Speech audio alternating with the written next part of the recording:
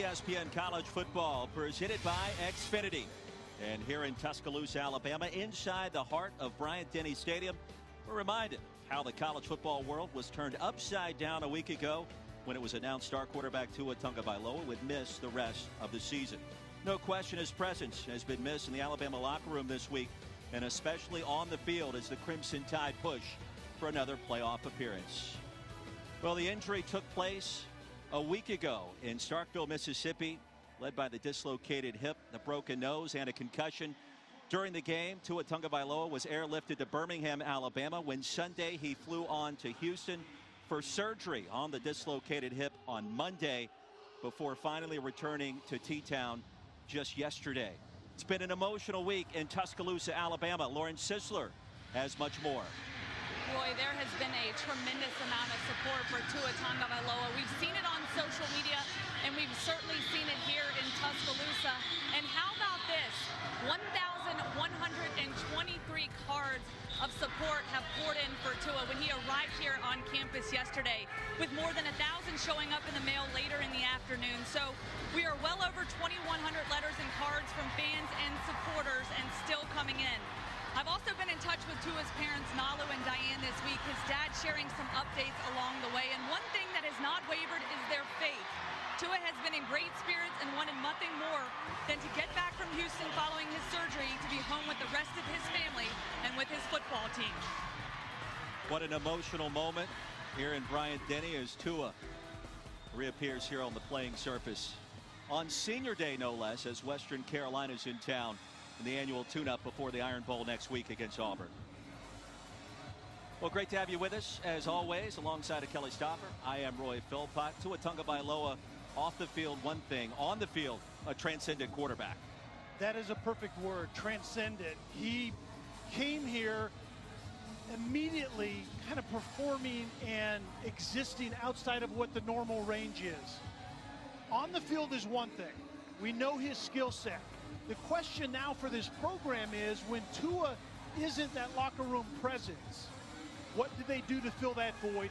That's what the undertaking is about starting today. Enter Mac Jones, making just his second career start. The former backup, now the starter. Yeah, Mac Jones wasn't exactly someone they took off the top shelf and he tried out for the football team. He's a scholarship quarterback, one of the top 10 in 2017. He actually decommitted from Kentucky and chose to come here knowing that Jalen Hurts was already here. Tua was on his way. This is a confident young man, and this game today is about getting Mac Jones acclimated to his new surroundings. An emotional week for Nick Saban. Alabama won the coin toss and has elected to receive, with Tua looking on. Catamounts of Western Carolina out of the Southern Conference, coming in at 3-8. Short kick by Pletz, fielded by Jalen Waddle. World-class speed for number 17 in crimson, and ushered out of bounds near the 45-yard line. Who is he? Mac Jones from Jacksonville, Florida, the redshirt sophomore. Kelly mentioned the decommitment from Kentucky. Was actually a member of the 2016 Elite 11 group as a finalist. First career start against Arkansas last month. Extremely efficient in that outing, 18 of 22 for 3 touchdowns, and you see the yards. Yeah, and this game is completely different because he woke up Sunday morning, did Mac Jones, knowing that he was now the quarterback that was handed the keys to this car at Alabama. They'll pitch it. Devontae Smith, the junior receiver, sent out in plus territory by Reggie Jones, and a quality pickup. You know, Roy, the thing that Mac Jones told us yesterday I think resonated with me is on his recruiting trip, he sat down with Nick Saban, and Nick Saban said quarterbacks at Alabama don't have to be exceptional. They play with exceptional players. And so that's the order of the day for Mac Jones and going forward, is to distribute the football to tremendous playmakers. Najee Harris on the inside give. On 2nd and 2, he'll gain 3 for a first down for the Tide. Speaking of those playmakers, Najee Harris may be chief among them. Hooked the wagon to the pass game Najee Harris is that spark provider, has been all year for this offense. One of the top running back prospects in the country some 3 years ago. Brilliant spin move a couple of times. That'll result in a gain up to the 40. The stop by Jones. It'll bring up second down. The impact players for Alabama, we just talked about Najee Harris. He's the spark provider, and he wants that workload with Tua out. And Jermichael White is a very productive, really an eraser of mistakes on the back end for Western Carolina. First passing attempt for Jones. Breaking open is Smith towards the end zone and incomplete. A late flag on the field. White was in coverage.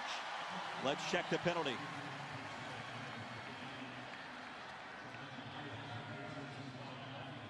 Lee Hedrick, our official today, this veteran SEC crew.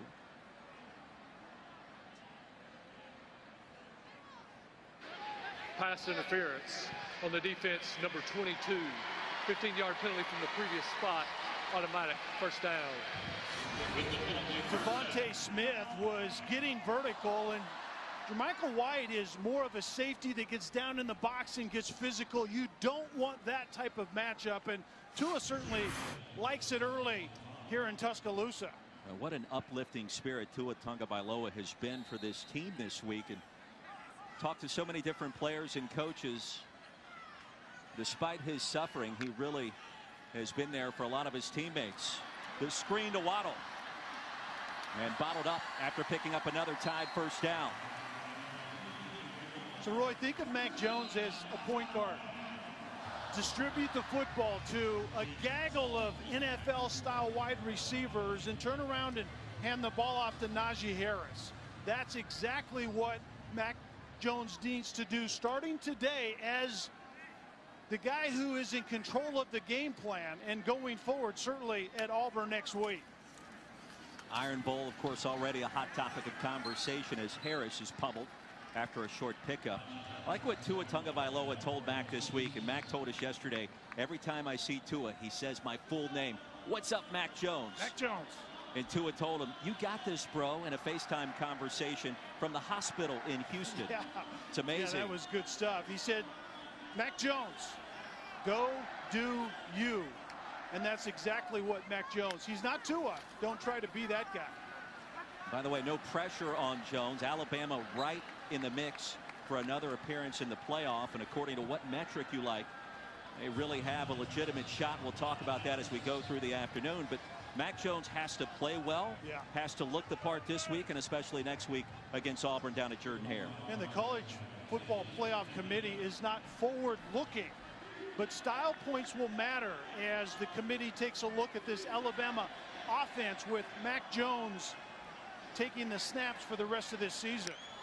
Third down and 7. Jones with a clean pocket. Surveys and fires. Incomplete. Looking for his tight end, Major Tennyson. That'll bring up fourth down. And that was an early, really conservative throw. Tennyson was one-on-one, breaking to the out route in the corner of the end zone, and there's a window here. And that ball simply needs to be put on the big body of the tight end. Decent coverage by Brannon, number 9, but that ball was there to be completed. An early missed throw by Mac Jones. Joseph Bulovas on for the 29-yard field goal attempt. And Bama draws first blood. 3-0, 11:44 to go in our first quarter. And coming up next, for the first time, Tua Tagovailoa in his own words with our Lauren Sisler.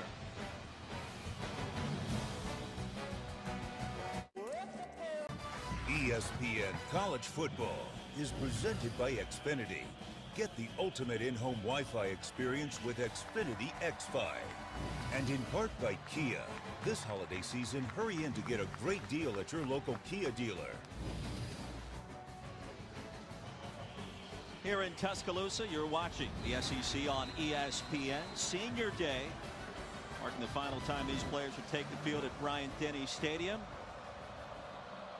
Annual tune-up before the Iron Bowl as Joseph Bulovas sends it to Caleb Ferguson, who waits for the fair catch. Catamounts with their first possession coming up. of the afternoon. Tyree Adams, the Western Carolina quarterback from St. Petersburg, Florida, the redshirt senior. Played a little basketball, ran some track and field in high school, the career leader in Western Carolina history in passing yards and touchdowns, ranking inside the top 5 of the Southern Conference in those categories. He's got to play well this afternoon to give the Catamounts a chance, Kelly. Yeah, a dual threat type of guy, and the system that Western Carolina runs offensively is the modern day triple option from the gun. We'll see how that young defense for Alabama defends that today. Catamounts 0-4 lifetime against the Tide as Christian Barmore wraps up Donovan Spencer after a short gain.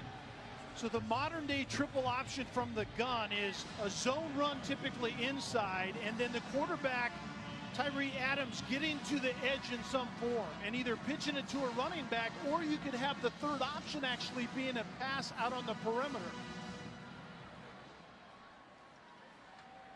Western Carolina known for its up-tempo attack until recent weeks. Injuries have halted that. And a brief pause in the action due to an injury timeout. Isaiah Helms requiring assistance as we step aside. Snow. Wonderful tribute paid to Tua Tagovailoa here at Bryant-Denny Stadium. Tears already flowing on the sideline after going through hip surgery just this past Monday in Houston.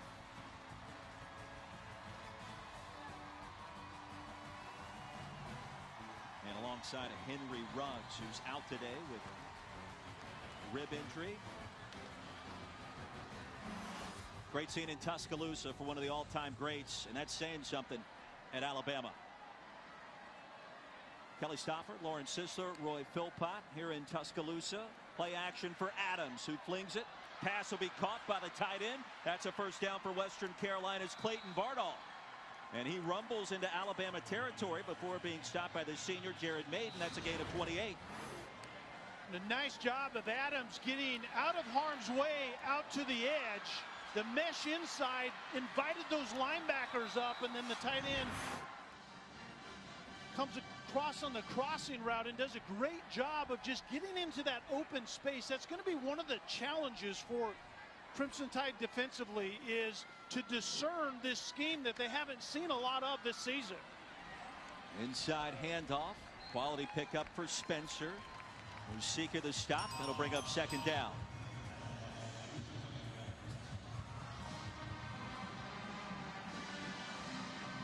A lot of people thinking ahead to the college football playoff. Where does Alabama currently fit into that race? Certainly Tide have to win the next 2 to have a shot.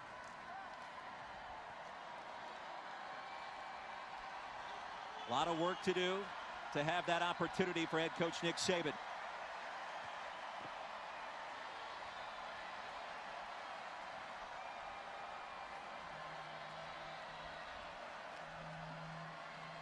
Will fake it to Nate Mullen. With time is Adams, and the pass is going to be intercepted. Xavier McKinney picked it off.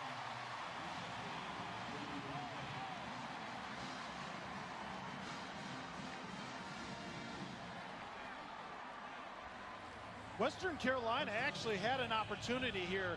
Donovan Spencer, the running back, was running right down the seam, and McKinney recovers late and makes a spectacular play on the football. He's on the opposite side to begin with. Spencer, the running back, is going to go right down the seam. Initially, McKinney was actually fooled when he was thinking of running to the hash on the left side, and then recovers, actually a spin move, and the ball ends up right in his chest. Spectacular athletic play by McKinney. Second pick of the season. Here's Mac Jones unloading one deep, looking for Jerry Jeudy, and it's incomplete. So we check in for the first time with Matt Berry back in the studio. Okay, gentlemen, good afternoon. Have our LL Bean studio update. Checking in on Iowa and Illinois. Nate Stanley, 29 yards out of the pocket, finds Amir Smith-Marset. Good play there. Tyler Goodson then would punch it in for the Hawkeyes. Right now, Iowa up early on Illinois, 7-0. And of course, an enormous win. Kirk Ferentz last week upsetting Minnesota. Golden Gophers no longer undefeated. Nifty move by Najee Harris. Stays alive. And he'll pick up another Crimson Tide first down ahead to the 44, stopped by Murphy. And a great luxury to have is Najee Harris that can hit home runs. We talked about it at the open. He's really the spark provider for this offense. Even though the NFL wide receivers out there, the spark in this offense a lot of times is Harris. Screen pass, Devontae Smith. Little shake and bake. There he goes. Devontae Smith towards the end zone for another Tide touchdown.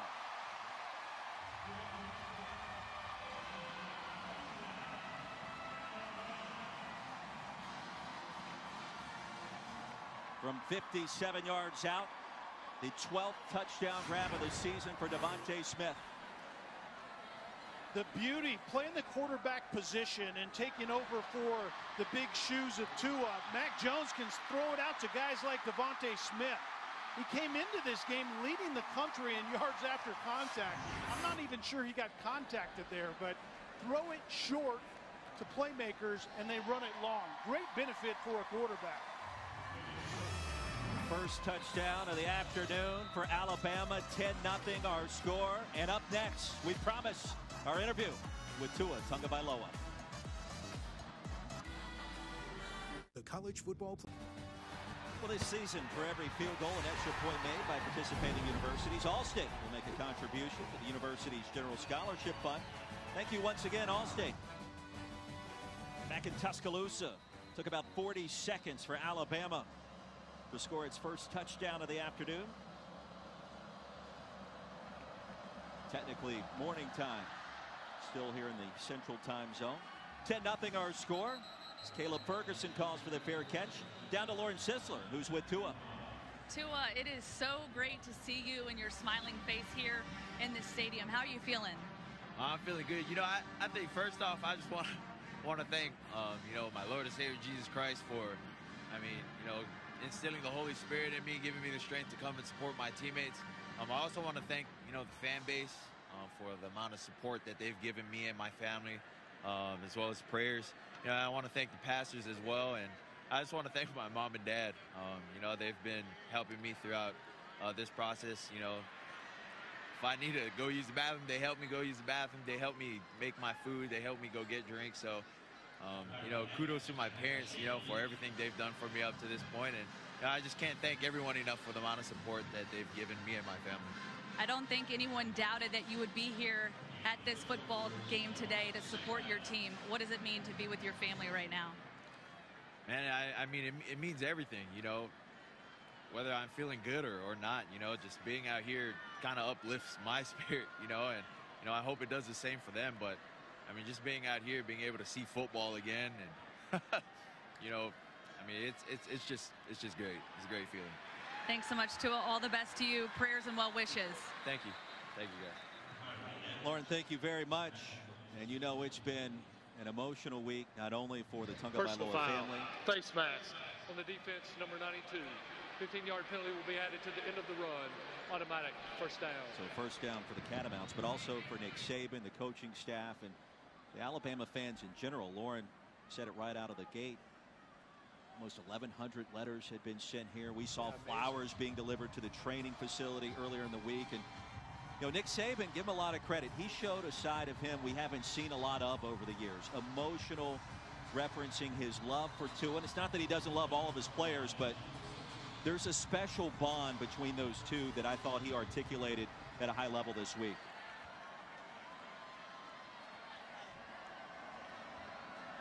After the penalty, 1st and 10 for the Catamounts. 1, 2 of 3, despite the 3-8 record. A pump fake for Adams, and there he goes with real estate. Second time today, the Catamounts are in Alabama territory. That's another first down after a gain of 12.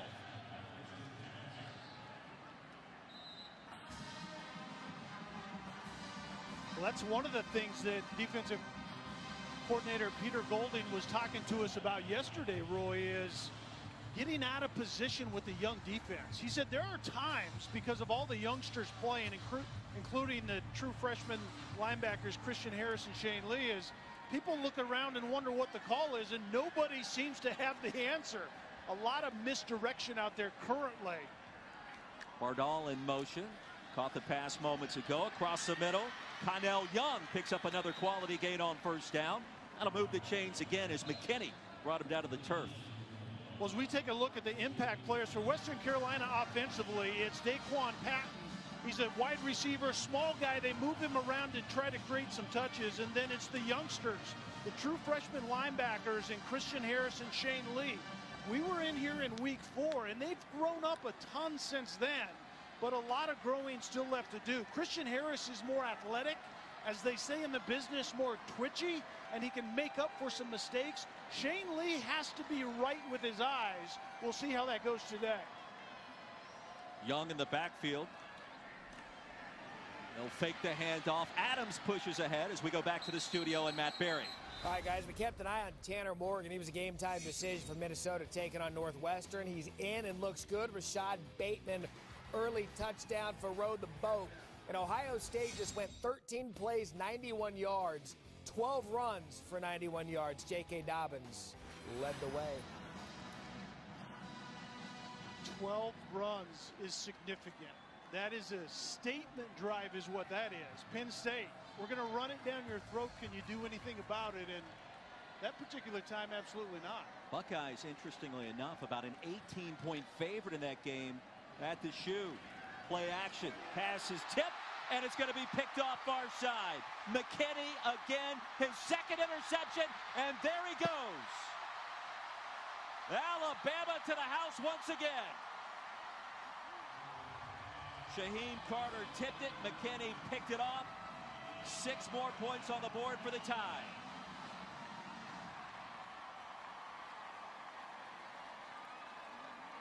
Western Carolina was running a run-pass option in RPO, and the difference is Tyree Adams doesn't see this type of recovery out of the linebacking level.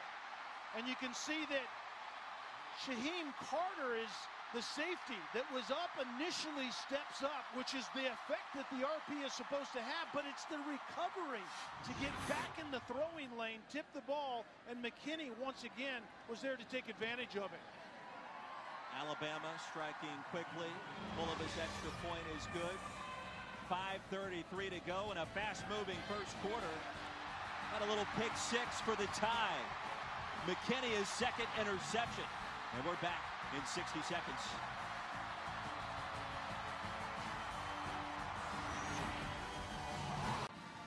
Xavier McKinney, junior out of Roswell, Georgia. 2 interceptions already today, 3 this season. All smiles for one of the leaders of the Tide's defense. And a leader on the back end from that safety position that has to communicate at a higher level this season because of all the youngsters in front of him. That front 7 is very, very young this year in Tuscaloosa. Ferguson calls for the fair catch. Catamounts will get it at the 25. And now for today's Wendy's Weekend Watch. Let's take a look at all the big games coming up. A lot of people have Georgia on upset alert. Yeah, A&M is getting better under Jimbo Fisher, as they did in his first year last year. I don't know that there's much of a speed bump there for LSU, however, against Arkansas. Oregon, Arizona State tonight on ABC in prime time, and the Ducks are knocking on the door of the college football playoff. And a lot of people right now, Kelly, believe Oregon wins the Pac-12 championship with just 1 loss and a victory over Utah, potentially. That'll be more than enough to get the Pac-12 back in the playoff. Western Carolina takes over, trailing by 17. Adams off the back foot. Rifles a pass. It's caught close to another first down. Shane Lee, the tackle. As a tight end, Owen Kosinski makes the grab. If you're Western Carolina offensively, you're just trying to find something that gives you a little bit of traction. You have to do so many things well, and I think the game plan today needs to be out on the perimeter. You obviously don't win the matchup inside. The coaches told us that they're playing offensive linemen that are freshmen trying to block Volkswagen Bugs, and that certainly is the case. Jalen Young, the only receiver for the Catamounts, out of the diamond set on 2nd and short. Not sure he got there. Christian Harris, Raylan Ingram making the stop. I think even on second and short, you got to get the ball out on the edges to have a chance. Western Carolina is very young up front. And first play of the game, Isaiah Helms, the true freshman center, got dinged up. Playing freshman already, and you just simply don't win that matchup up front very often against Alabama.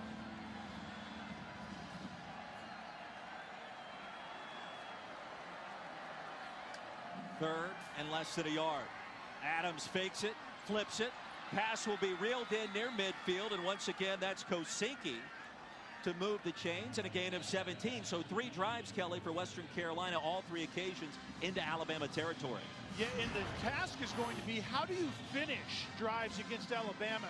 Kosinski is going to take advantage of the play-action pass in the backfield and then just get behind the young defense once again. And we can't overemphasize that. This is a good opportunity for that young defense to be sound with their eyes. We talk about eye discipline defensively. The way Western Carolina plays offense is going to force Alabama to do just that today. Eye discipline important in the Iron Bowl next week. Straight ahead goes Spencer, because you know Gus Malzahn wants to misdirection you to death potentially. It's a gain of 6 by Spencer as we look at Alabama's defense.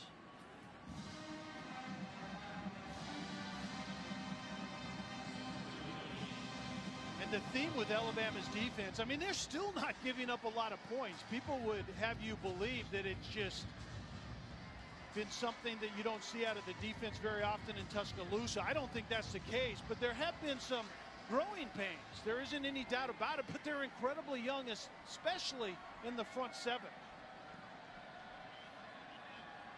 Mullen in motion on 2nd and 4. And the inside give will make it 3rd down and short. Jared Maiden the tackle.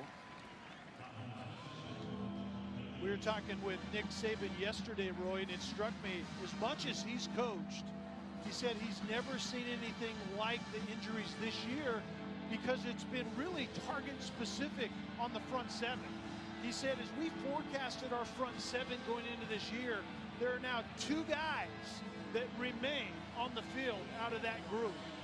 Anthony Jennings as well as Terrell Lewis are the only 2 remaining up front that they expected to be there this season. 3rd down, play action. Adams bottled up and sent down. Way back at midfield, Anthony Jennings right on cue, the 5th-year senior with the sack and a loss of 7. And Jennings does a great job from the end of the line of scrimmage of containing the quarterback, and that's his #1 job.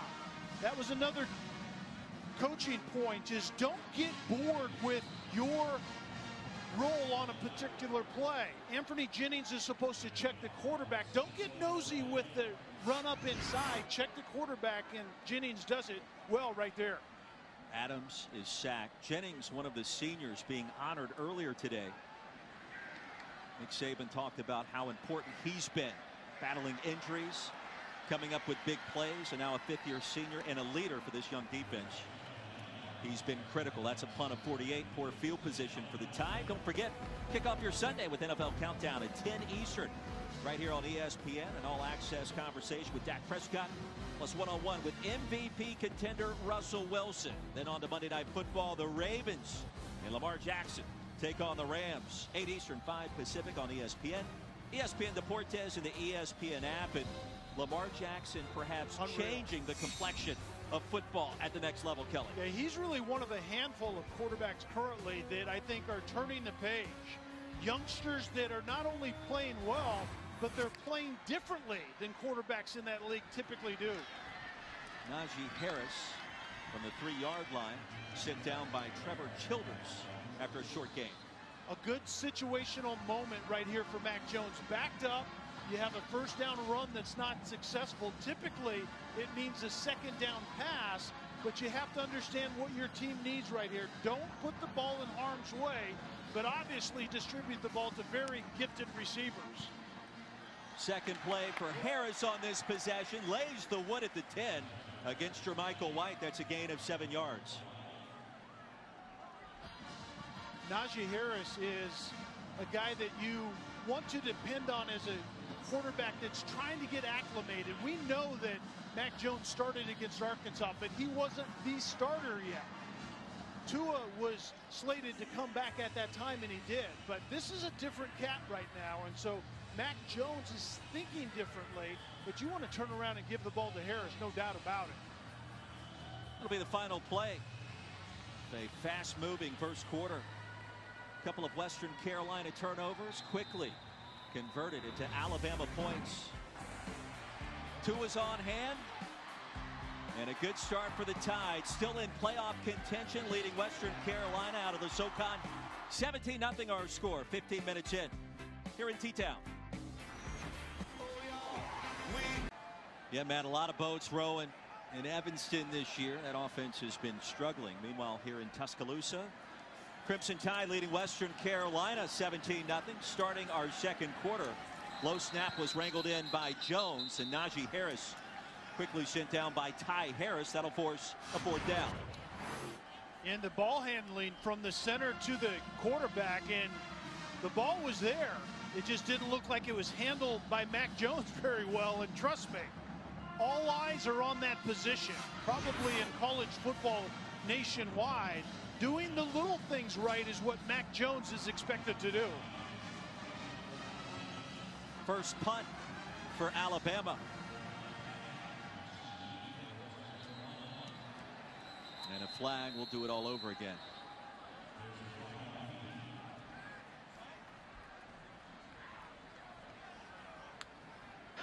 False start on the offense.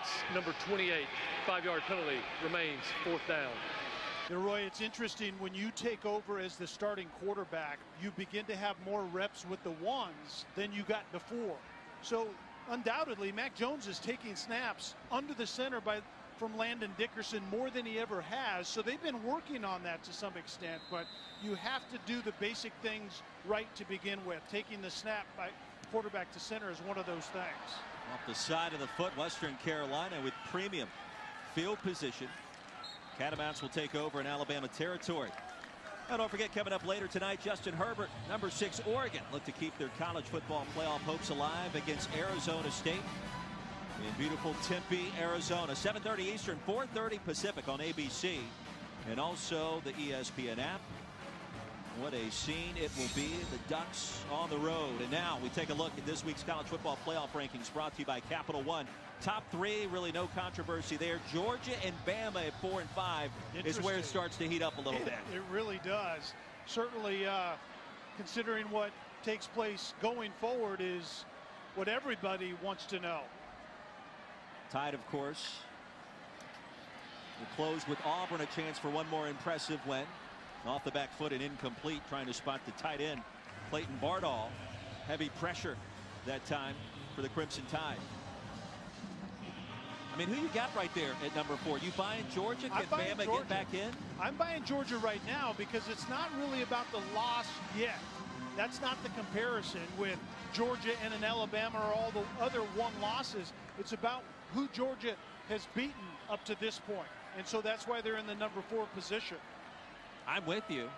Problem is with Georgia, their one loss was to South Carolina at home, a program that's likely going to finish at 4 and 8 this season. Perhaps the most stunning loss of this season for a team ranked inside the top 25. The wins, though, are impressive. Notre Dame at home, Florida in Jacksonville, on the road at Auburn. As you see some of the other one-loss teams. Yeah, and so Georgia, the separation is the wins. It isn't the loss. The losses begin to be compared to one loss when almost like the last option by the committee. You compare in a sense, the degree of the loss or who the loss was to. Right now, that isn't Georgia's case. They have very good wins that the other one-loss teams don't have yet. Bottom line, Dogs can punch their ticket by winning the SEC championship game. Adams gets it back somehow. Lost the football again, and the Tide have recovered.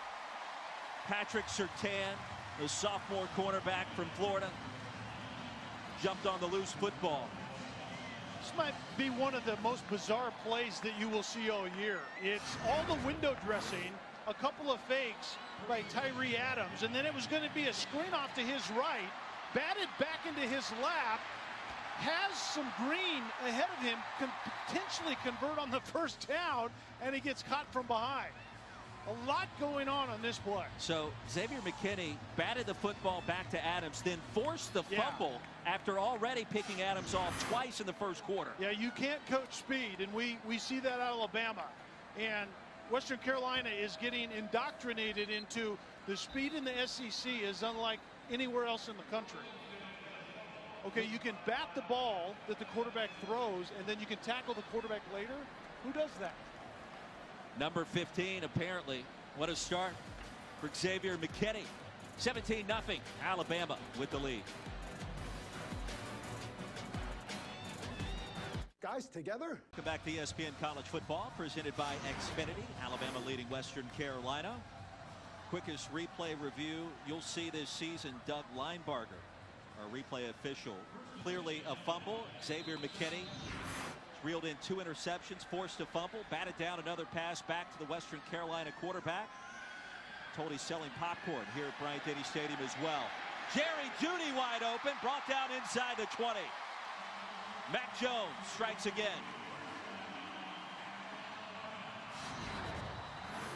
Mac Jones boots slightly to his left, and Jerry Jeudy is running a post route going the opposite direction, kind of contrary to the coverage in the secondary, and Mac Jones puts it right on it. Brian Robinson checks in for the Tide at running back. Late flag on the field at the 18. It's a gain of 44 yards by Jerry Jeudy, who most believe will be the #1 receiver off the board in next year's draft.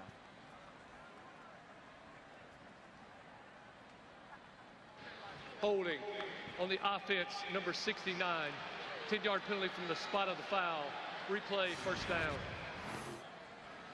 We take another look at that long pass to Jerry Jeudy. Well designed, the semi-roll, and then Mac Jones has to readjust, climb in the pocket a little bit. A conservative throw to a fairly wide open Jerry Jeudy, but again, that's who Mac Jones has to be. Just execute the design and the purpose of the play, and you have great supporting cast around you. Play action as Jones flings it. Smith makes a man miss and tackled at the 10. It was interesting getting to know Mac Jones this week.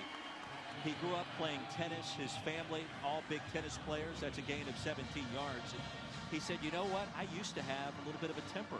I was the John McEnroe on the tennis court. I would smash my racket anytime a call went against me. And he said, I've kind of learned how to curtail that a little bit.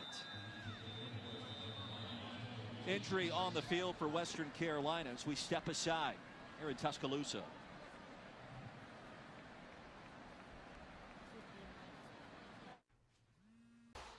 Now, the Jones family, extremely athletic. We told you about Mac growing up playing tennis starting at the age of 5. His father, Gordon, a pro tennis player. His brother played soccer at Mercer, and his sister also playing tennis at College of Charleston and Sarah Jane. And he said, you know what I learned on the court? No matter what happens, bad things are going to occur, and that's okay. You move on to the next sequence. You know who he watched to have a better temperament is Tua Tagovailoa. Just observing how Tua goes about his business. Handoff using misdirection goes to Brian Robinson as we check in again with Lauren.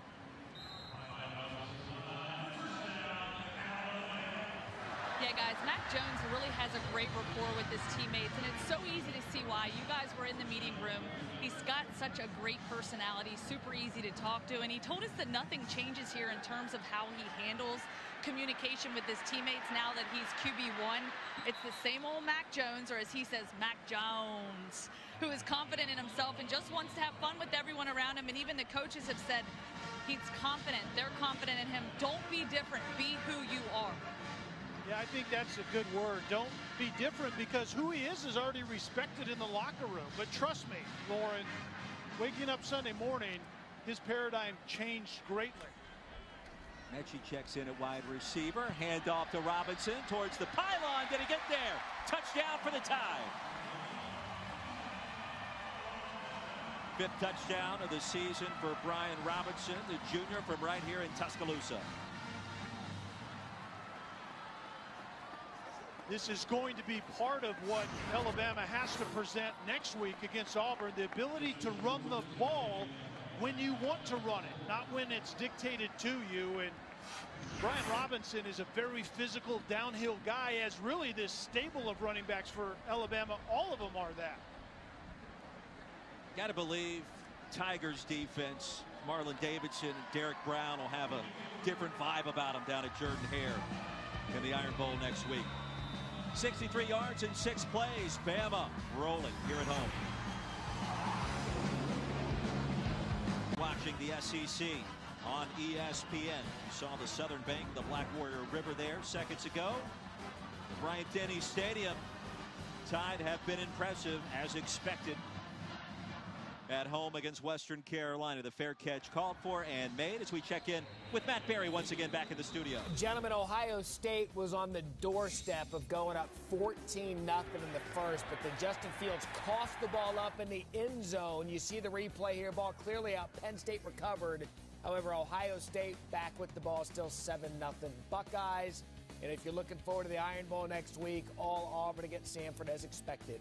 14-0 over on SEC Network. Matt, I would argue the entire country looking forward to one of the great rivalries in all of sport next week at Jordan-Hare. And Auburn handling Samford, Alabama doing the same to Western Carolina. And of course, Catamounts and Samford matched up last week. Samford won that game. Short game with a tackle by Christian Harris. Nick Saban 8-4 all time against Auburn in said Iron Bowl. You know that he wants to improve to 9-4 next week. Yeah, I think he does. I think that's safe to say. And it'll be an interesting matchup if you begin to look at it from that perspective. Auburn presents something really different up front than what Alabama sees a great deal. They have, Auburn does, probably the best defensive front in all of college football. That's going to be a challenge. Critical for Mac Jones to enter that contest with some momentum. Take a look at Auburn's resume. That win against Oregon really proving to be critical in the playoff race. More on that as we go through those 3 losses. Competitive affairs in the SEC. But that defense you mentioned, one of the best in the nation. Yeah, and remember, Mac Jones is still getting his feet wet as the guy. And those 3 losses were by a total of 21 points. And so we know that Gus Malzahn knows how to call plays, and it's a run scheme, so shorten the game a little bit in a very, very good defensive front at Auburn. We know Kevin Steele knows how to call the right kinds of plays on defense against a quarterback like Mac Jones without a ton of starting experience. That'll be his 3rd start next week. Byron Young makes the tackle against Donovan Spencer here to bring up 4th down. And so really it's Gus Malzahn in an intricate, complicated run game for Auburn against a really young defensive front, 7 for Alabama. A lot of youngsters and a lot of moving parts on Auburn. Can they discern that? Can they keep their eyes right? And then, yeah, Kevin Steele against Mac Jones, Steve Sarkisian against Kevin Steele. All of that's very intriguing. Another 3 and out for the Catamounts. Brandon Dickerson under duress floats it in the direction of Jalen Waddle, out of bounds.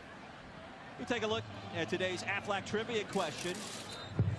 It's always fun. When was the last time Alabama entered the postseason without a chance to win the national championship? Kelly Stopper. Your silence is deafening. Yeah, it's just not on the tip of my tongue currently. I'm going to go 07. I want to say that was the year Alabama defeated Colorado in the Independence Bowl, maybe. Right, like the first year of Nick Saban. They weren't in the playoff picture then. 08, it was on. Because they started that year with the resounding win against Clemson in the Georgia Dome. Najee Harris straight ahead.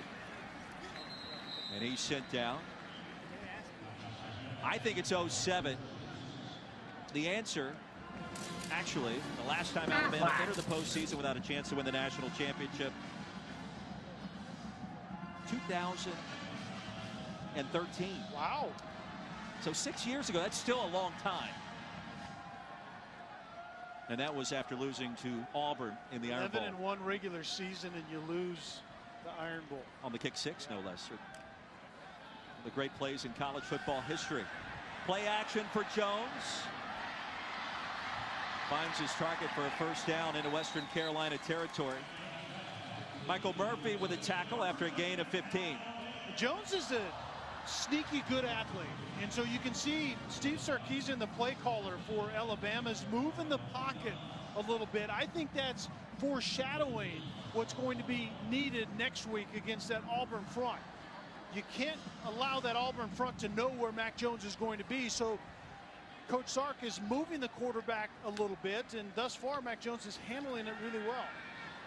Play action, unloading deep, looking for Waddle. Corrals it at the 12 and ushered out right there. Charles Gotti made sure he didn't score a touchdown, but the Tide threatening again, and Mac Jones starting to heat up.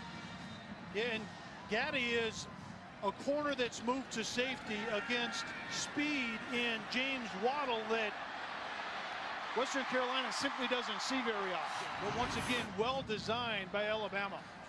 Using tempo, Najee Harris near side towards the end zone, across the goal line for the touchdown. Well, that was too easy for the Tide. Najee Harris, his 10th score of the season.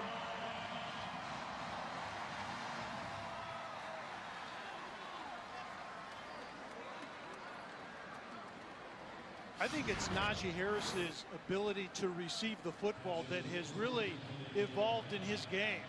First of all, does he get the ball across the plane here? I think absolutely that's a confirmed touchdown. But I think as a receiver, Harris has grown up greatly in 2019. And that certainly was a point made to us by Steve Sarkisian this week. He's really evolved in the last 4 weeks. Najee Harris, the junior from California, in the passing game, he's turned out to be an incredible weapon here in Tuscaloosa. Tide on top. Always great to see Boom and TJ back in action here in Tuscaloosa. The Tide aiming for another national championship. There is work to be done, however, to have that opportunity, including a win this week against Western Carolina, one next week in the Iron Bowl. A fair catch made by the Catamounts. Don't forget, this season Taco Bell is celebrating student sections and passionate fans like these by awarding the Live Moss Student Section of the Year. Alabama Crimson Tide student section already is on the watch list. Make sure you go to ESPN.com/Taco Bell to see how your school can compete, or get the committee's attention by using the hashtag LiveMoss Student Section Contests. Kelly Stopper, Lauren Sisler, Roy Philpott. Fast start for the Tide halfway through our second quarter here at Bryant-Denny Stadium. Tyree Adams back on the field, all-time leading passer in Western Carolina history. And he's been picked off a couple of times today. He'll dump it off to the tight end. Nifty move by Kosinski. He'll pick up a first down, and we check in once again with Matt Berry. All right, guys, West Virginia, Oklahoma State in the Big 12. Polk still clinging on to some hope there, but Jared Dagey, good toss to George Campbell for the Mountaineers right now on ESPN2 up 10-7. Man, a lot of people think Chuba Hubbard, Oklahoma State's got a chance to sneak into that Heisman conversation with the big rush numbers he's put up this year. Kelly, you buy that? I mean, there's certainly an open door there. I think if Joe Burrow's Heisman to lose at this point for sure. We've been wondering, I mean, Joe Burrow, the leader in the clubhouse, Justin Fields, quarterback at Ohio State, certainly a viable candidate. And then at number 3, I mean, how about that? Where are you going? Yeah, I mean, I think Trevor Lawrence is kind of sneaking back into the conversation. It's really an open door after Joe Burrow at this point in time. I think I wanted to put Joe Burrow down there 3 times, but our producer, Rob Adansky, wouldn't let me. It would kind of look like a graphical error. We don't want to do that. I'm with you. It is Joe's to lose at this point. So now that we've seen it correctly, can you edit that and put Joe Burrow in there 3 times? Well, Chase Young, let's see what he does today. He'll blow up probably. Against Penn State, yeah. He's suspended the last 2. It's a loss of 3 on that last run by the Catamounts. Western Carolina from the booming metropolis of Cullowhee. North Carolina. Sounds like a nice place. It is. Beautiful part of the country, the Appalachian Mountains, and about 355 miles northeast of Tuscaloosa. And head coach Mark Spear in his 8th season leading the troops. Dealt with a lot of injuries this season. Adams was suspended for a couple of games early in the year, starting quarterback. Out of the gun here, and some laundry on the field.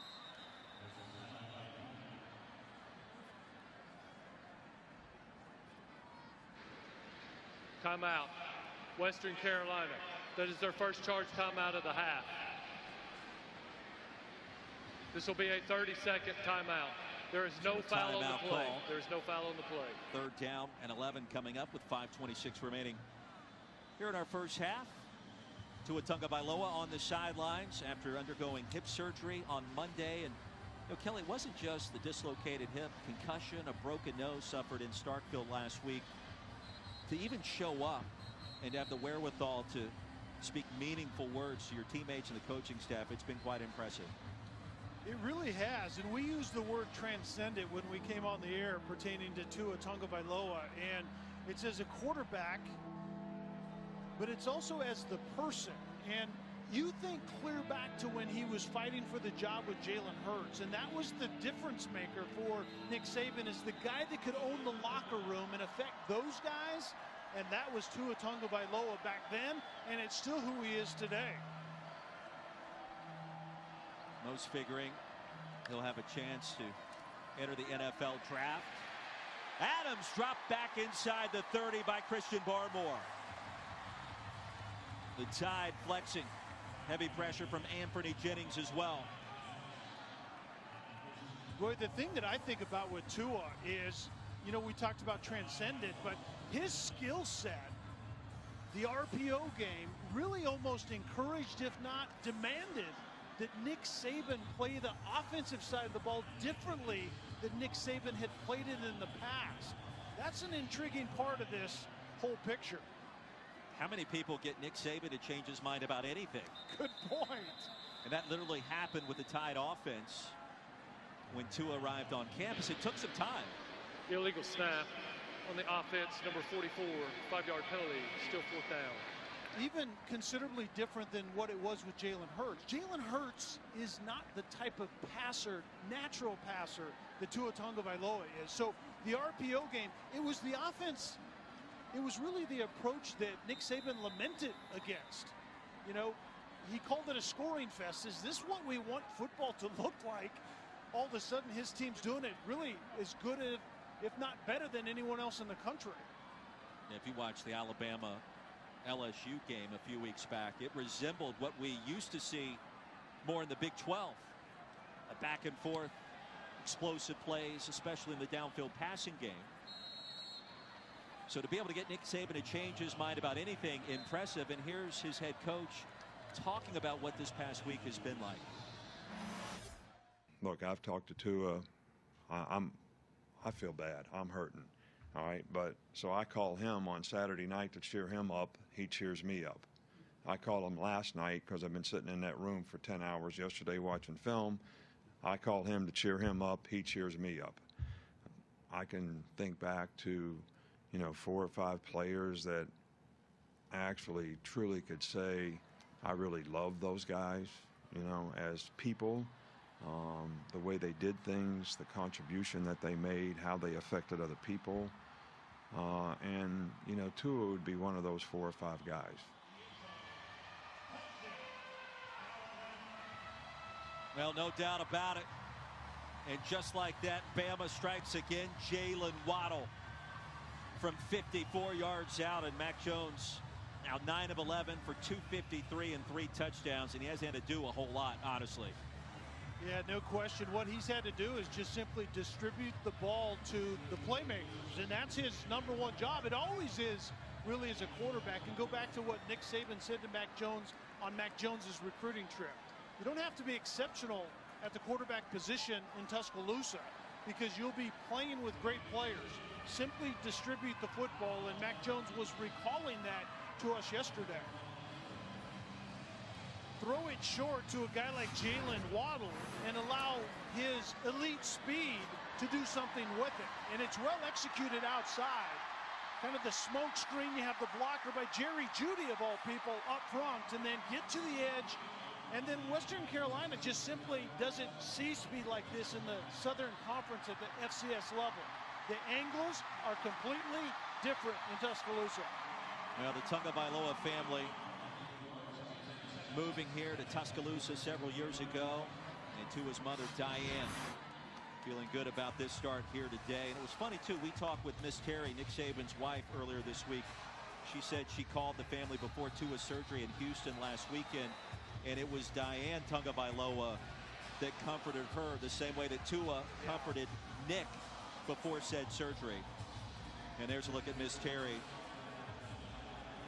Met Nick Saban back in 8th grade at science camp. They did a little bird watching for the first time together as we send you back to the studio and Matt Berry.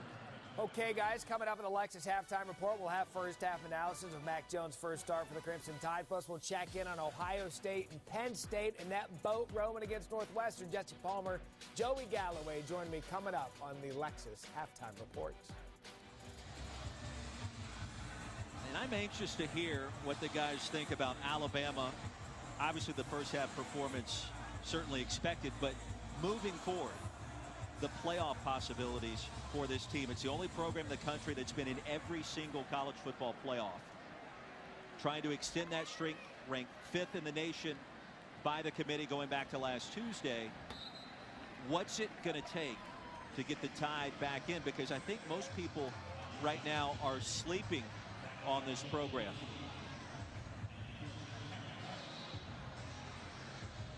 And I think it's pretty obvious what needs to happen. Get into that here in just 1 minute. Is it really that obvious? I mean, to me, in the sense LSU and Ohio State need to do what they've done. Bama lost to LSU. That's not another hurdle that you want to have to deal with come playoff time.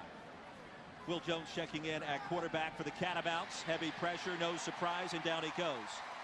I think it would help Alabama's chances if Clemson were to lose next weekend at South Carolina, or maybe in the ACC championship game. And then I think the big one is this: out of the Pac-12, can that league's champion have 2 losses, and as well as the Big 12 champion too? I think that's the key. I think the Pac-12 and the Big 12 have to have some chaos ensue with Baylor and Oklahoma, as well as Utah and Oregon.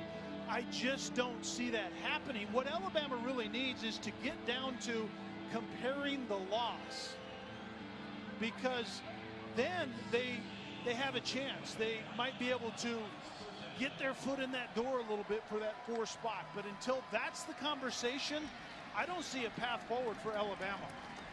Watching SportsCenter this morning, the All-State playoff predictor suggested if the Tide went out, a 63% chance to enter the playoff.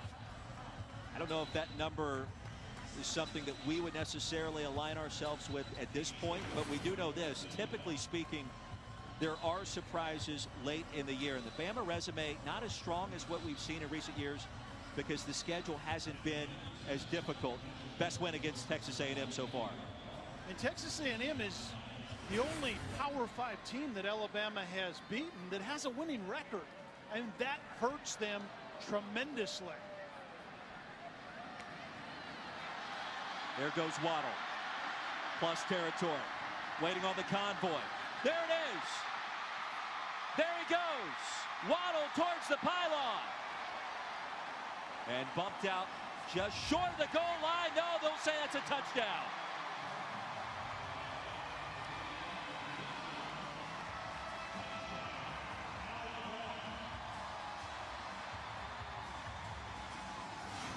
Check the feed here, Kelly. The referee that's on the goal line did a great job of communicating with the side judge. I think that play is going to come back to about the 1-yard line. Indeed it is. Clearly stepping out of bounds was Jalen Waddle, but make no mistake, the run itself, the blocking in front of him, very impressive. Yeah, they ought to save some of these explosive plays for next week in the Iron Bowl. Well, the freshman All-American a year ago, Jalen Waddle, figures to be the leading receiver next year, because you got to think Henry Ruggs III, Devontae Smith, Jerry Jeudy will try their hand in the NFL all as juniors. And so Waddle, just a sophomore, will have a chance to be under the spotlight even more in 2020. And Ruggs isn't even playing, and he's the guy with the elite speed. When we were in here earlier in the year, After review, the runner stepped out of bounds short of the goal line. The ball will be placed at the 3-yard line, first and goal. Najee Harris told us that in a foot race, he might actually take Waddle over Ruggs, which is pretty frightening for everyone else. You can see the foot out of bounds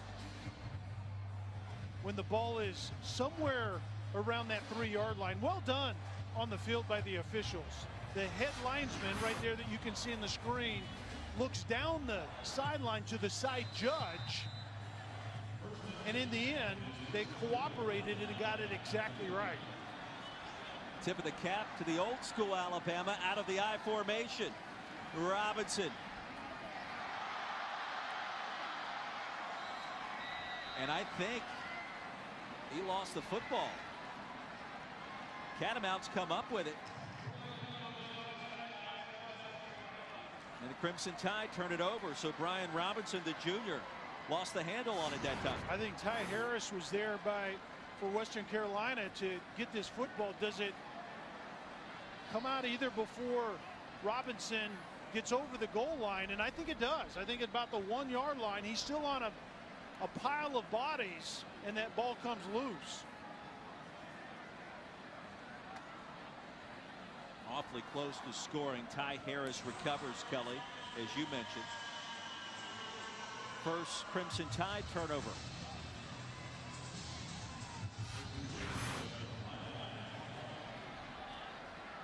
After the touchback, Catamounts will take over at the 20, trailing 38-0. Tyree Adams back on the field. And a dump off to Kosinski. Short game. Well, how would you assess what you've seen truly out of Mac Jones? And we know he's made the easy throws, but any other intangibles as a former first-round quarterback that you've been able to unpack? You answer the question first. I was literally going to ask you the same question, and I want to hear your version of it before I wax poetically about the subject.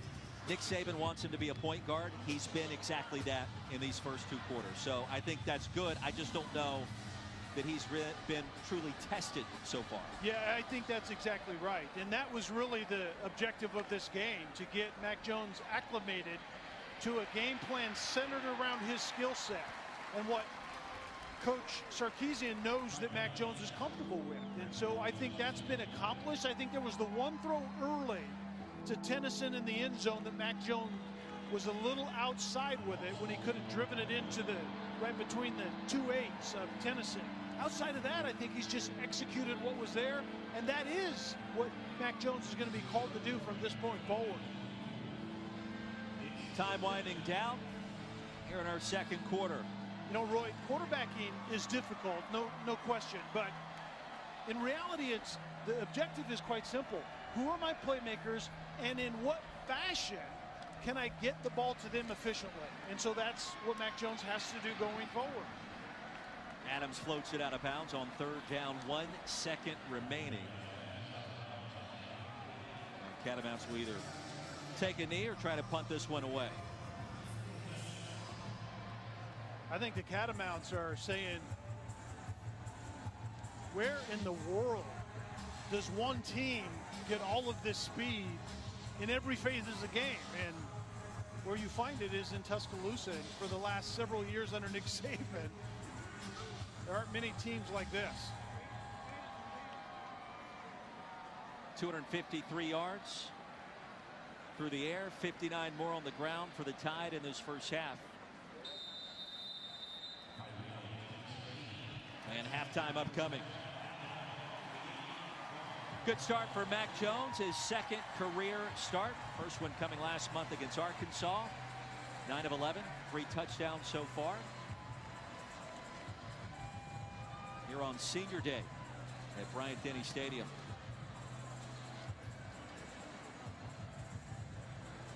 Tide looking to improve to 10-1 as we check in with Lauren Sisler, who has Nick Saban. However you want to do it. Coach Saban, it's been an emotional week for you guys. How did you see your guys respond here in the first half? Well, you know, I think we played okay. We made some good plays. We made some big plays. You know, they're trying to stop the run, so we got to throw it. Max done a pretty good job of that. After we got out of all the different crazy formations they were doing early in the game, we settled down on defense, so we're doing okay. How would you evaluate Max's performance and his ability to manage this offense? He's done a good job so far. I mean, you know, I'm sure there's things we could do better, but I'm pleased with the progress he's making. He's playing with a lot of poise. He's been pretty accurate with the ball, so we're good. Thanks so much, Coach. Thank you. Crimson Tide with 4 sacks, forcing a couple of turnovers. 38-0 our score. Tide rolling here at home as we send you back to Matt Berry in the studio. Matt, take it away. Roy Philpott, thank you. Lexus halftime report. Jesse Palmer, Joey Galloway, Matt Berry. The ESPN College Football presented by Xfinity. Here at Bryant-Denny Stadium, you're watching the SEC on ESPN. Start of our second half here in Tuscaloosa. 38-0. Alabama leading Western Carolina. The annual tune-up before the Iron Bowl, and on hand Tua Tagovailoa. Hip surgery Monday, back in T-Town on Saturday. Great to have you with us, as always. Lauren Sisler on the sidelines, Kelly Stoffer, and I'm Roy Philpott. Interesting first half. Mac Jones, I thought, extremely efficient, in Alabama as dominant as you would expect. Mac Jones was 9 out of 11, over 250 yards and 3 touchdowns. Distributive football, which is what his job is. This is what the coaches are going to have to say in the quarterback room. Steve Sarkisian in particular. Bobbled snap, and you missed a tight end that should have been a touchdown pass. That's the Alabama standard, and that's what Mac Jones now has to live with. And they talk about Bama Factor here in Tuscaloosa. Bama Factor trying to find a way to handle Auburn a week from now down on the Plains as we check in once again with Lauren Sisler. Yeah, Roy, and talking to Coach Saban in the meetings, he told us that he talked to Mac Jones and said, you can't be the sparring partner anymore. He said that to him before the Arkansas game and reiterated that this week. You have to be the commander-in-chief, and it's how you carry yourself on this football team, how you respond to adversity, and Mac Jones has really matured on that level, and he even told us yesterday that he feels like he's come a long way. He's learned a lot from Tua in that regard, assessing him, watching how he responds to adversity on the field in practice and in football games, and that is really translating out here today. Nick Saban said he likes his poise and likes how he's managing this offense. An efficient start. Those 3 first half touchdown throws. This one's going to be picked off. Tyree Adams picked off by the senior Jared Mayden.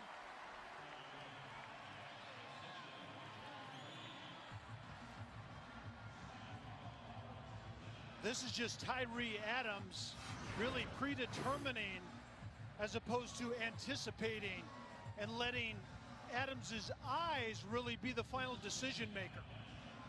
Mayden really didn't go anywhere. He stayed right underneath that route the entire time, was not affected at all by the play action. Is really a run pass option in the backfield, and Mayden just simply stayed underneath the receiver and caught it right in the chest. 3 picks for Tyree Adams, the senior. Mac Jones back on the field to start our third quarter. Play action and looking for Jerry Jeudy. There he is. First down, Alabama. It'll be first and goal from just inside the 5. And what's happening right now in the pass game against Western Carolina most likely is not going to be happening next week against Auburn. A lot of times Mac Jones can actually wait for the receiver to break and be open. Many times you have to anticipate and throw receivers open against tighter windows inevitably next week against Auburn. Najee Harris, the running. Why is Mac Jones out there with a 38-point lead? You made the point at halftime to me that it's important to go through a halftime and then to start that next series in the third quarter just from a preparation standpoint. Yeah, you're exactly right. I think that's a really good point. And so what the marching orders right now for Mack Brown is, even though he had his first start against Arkansas a couple of weeks ago when Tua was hurt, now it's different mentally because now you're the guy, and you know Tua's not coming back at least this year. Najee Harris with an alley and another touchdown.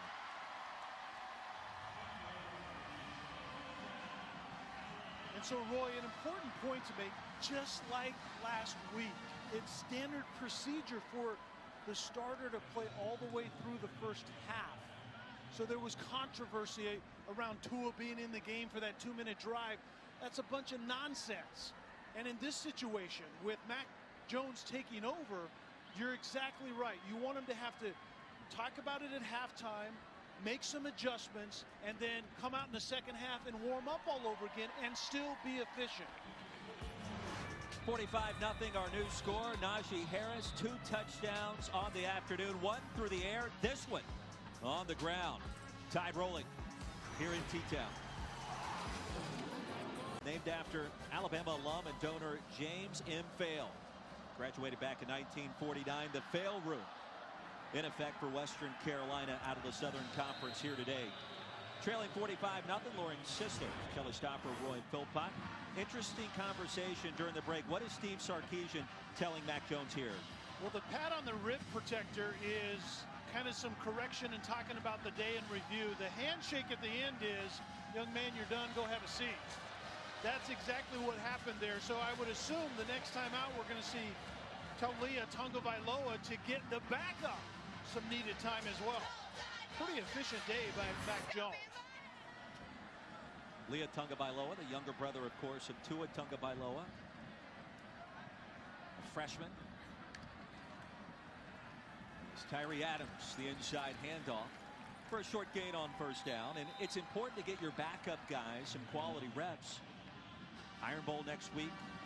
Big bowl game, we know, on the horizon. Whether that's the playoff or not remains to be seen. But 5'11" freshman has played in 4 games this year. So if he plays today, obviously no redshirt season.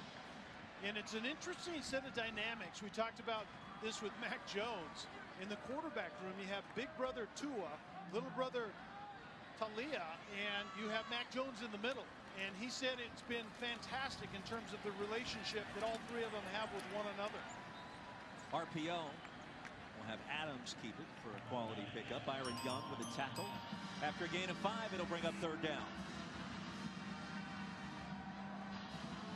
Taulia is a natural passer, and he's very confident and is really acclimated to the lifestyle in Tuscaloosa and in that locker room very quickly.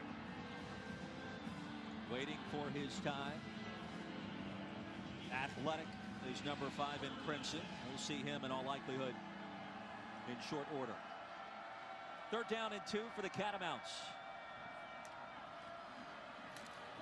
At the mesh point, Adams pulls it out somehow, throws a dangerous pass, and it's picked off. Jared Maiden, the senior, his 2nd interception of the 3rd quarter after heavy pressure from Christian Barmore. Well, we've seen Tyree Adams in this situation multiple times, and he just doesn't expect this type of pressure. Typically, Adams would elude the pressure out on the edge right there. And when he can't, because of Christian Harris, a linebacker, closing in, he compounds the poor decision-making. It was started by the pressure initially, and then ended ultimately with a bad decision. Tagovailoa family looking on. And our first look at Taulia. His nickname is Leah. Out of the shotgun.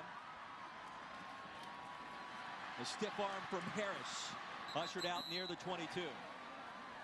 And so the question now is, what are you going to see out of Taulia Tagovailoa? Well, more of the same, quite honestly. Steve Sarkisian said, with a true freshman, less experience than a Mac Jones, his play calling does change to some extent. There are some things that he just won't expose Leah to at this point in time, but you want to see efficient and effective and ball distribution, just like Mac Jones. Harris remains on the field. A jump cut inside the 20. Steve Sarkisian told us, you know, we sit down with our quarterbacks day before the game. We ask them, what do you like? What don't you like? We did that with Taulia this week, and it's something we'll continue to do. But he told us as well, it's so important for him to get some reps in this game, just in case. Using tempo on 2nd down. Harris stays inbounds and is lassoed it down at the 15 by Jermichael White. And so you see what has happened as we take a look at the Tagovailoa family. It's it's got to be an interesting set of dynamics. You have Tua recovering from a serious injury down on the sideline, and then you have his little brother that now taking snaps for a football team that still has an opportunity to make the college football playoff. Pretty unbelievable set of circumstances. Nalu and Diane move to Tuscaloosa after Tua signed with the Crimson Tide. Another easy touchdown for Devontae Smith. The screen pass nets 15 and 6 more points on the board. The thing that you see with Western Carolina is when you come to balance and stop your feet against speed, you lose the race. And that's what we've seen multiple times. Western Carolina defensively can typically get away with that in the Southern Conference at the FCS level. You can't get away with that here, and we've seen it multiple times this afternoon. Bullivus on for the extra point. It is up. It is good. And the first career touchdown pass for Taulia Tagovailoa. Gotta feel good for the talented freshman.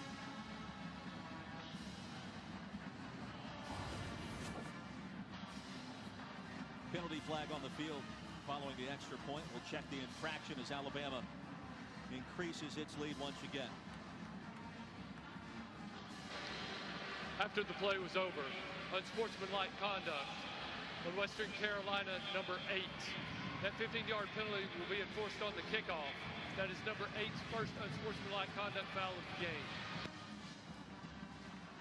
Devlin Olawumi, the guilty party. 10:32 remaining here in our third quarter. Tide lead, big.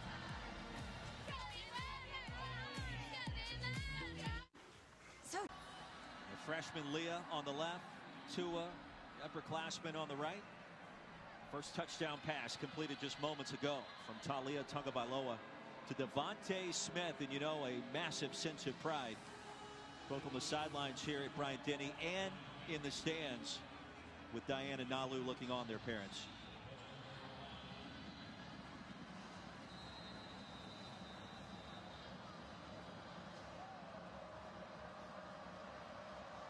$52-0 our score with Lauren Sisler, Kelly Stoffer, Roy Philpott in Tuscaloosa.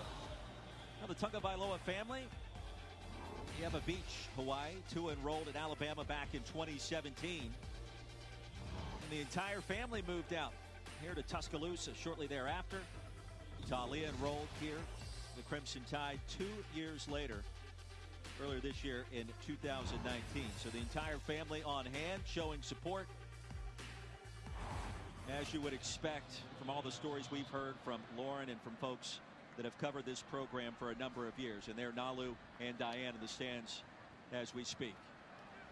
Adams off the back foot, the short game, and close to a first down. Lauren, you've spent a lot of time with the Tagovailoa family over the years. What are they like?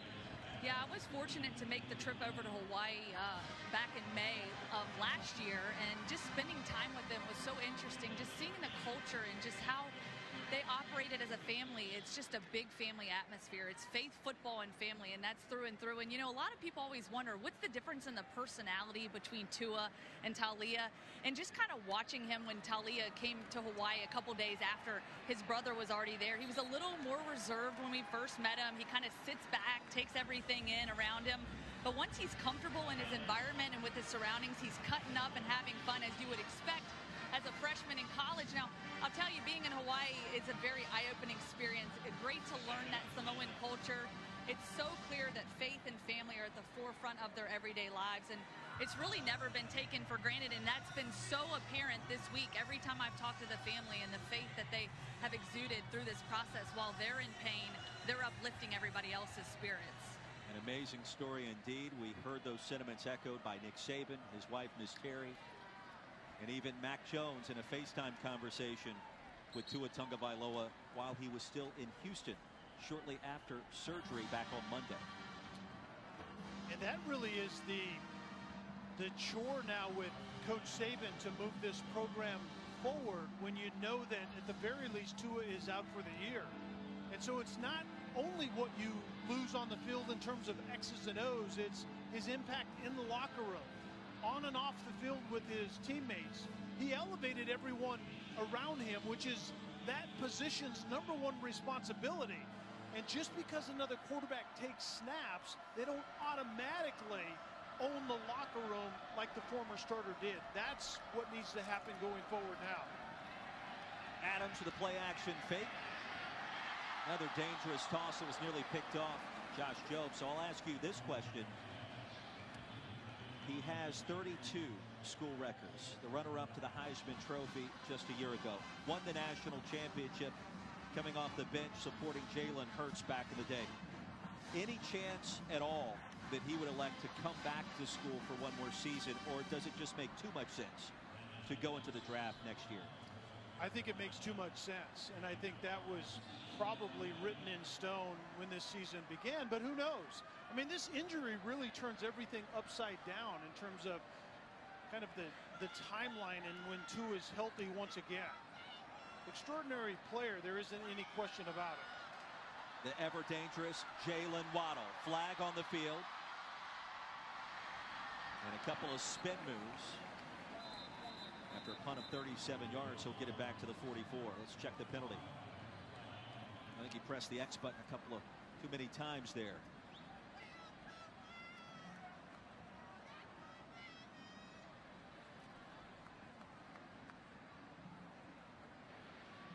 During the return, personal foul, illegal blindside block on the receiving team, number 10. 15-yard penalty from the spot of the foul. First down. Fullback the guilty party. 8:12 remaining in the third quarter. Timeout on the field. Coaches that have matched up with Ohio State have told us this is the best team that league has seen perhaps in decades. With Kelly Stoffer, Lauren Sisler, I'm Roy Philpott here in Tuscaloosa. The Bama fighting to get back into the college football playoff. Buckeyes are a different team this year with Fields, that defense, Keelan Robinson off right tackle. They're a factor. Make no mistake about it. A factor? Yeah, there isn't any doubt. I think the committee has viewed Ohio State as the best team in the country, although LSU still looms at the top. So it's pretty interesting the way this is going to play out down the stretch. 1 through 3, I think, is stacking up quite nicely in the minds of most pundits around the nation. Pass is incomplete, looking for Slade Bolden. LSU 1, Ohio State, Clemson.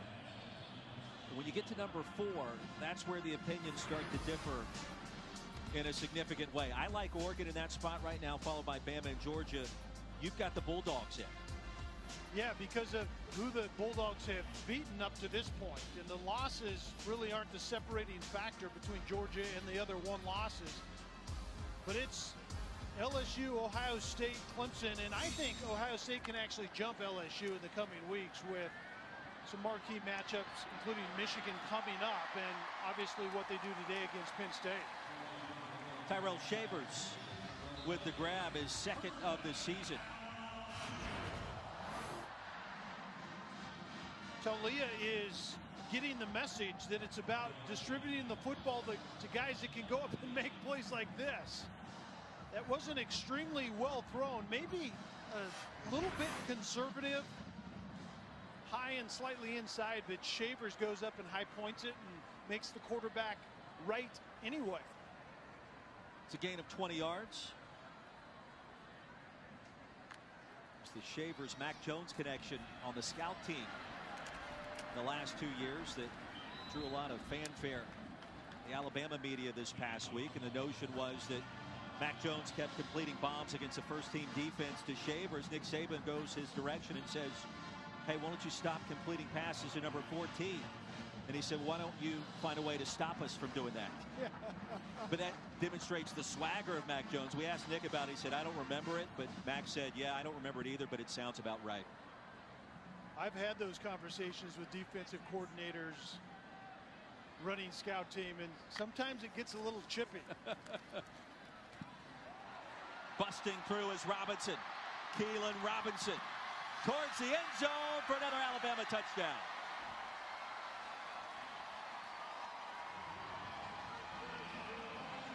from 46 yards out. That'll be the second of the freshman's career.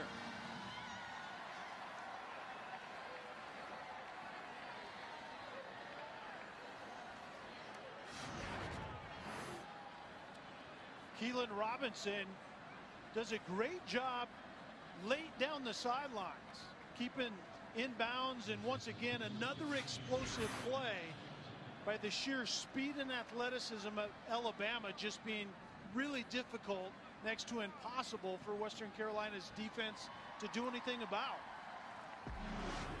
Mac Jones, the new leader in the locker room, feeling good about that Robinson score. Bama on top 59-0. We're back at 60.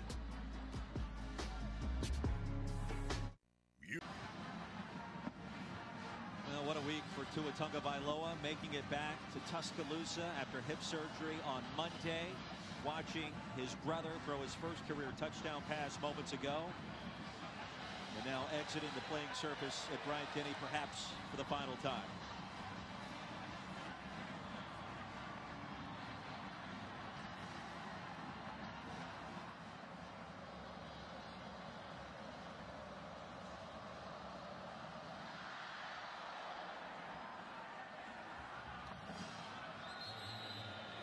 Coming up later tonight, Justin Herbert, number 6 Oregon, look to keep their college football playoff hopes alive against Arizona State in Tempe. 7:30 Eastern, 4:30 Pacific on ABC, also the ESPN app. And right now, according to ESPN draft expert Todd McShay, Herbert, the number 2 draft eligible quarterback. And correct me where I'm wrong, I think he has actually moved up in front of Tua Tagovailoa, along with Joey Burrow up at the very top, considering the season he's had.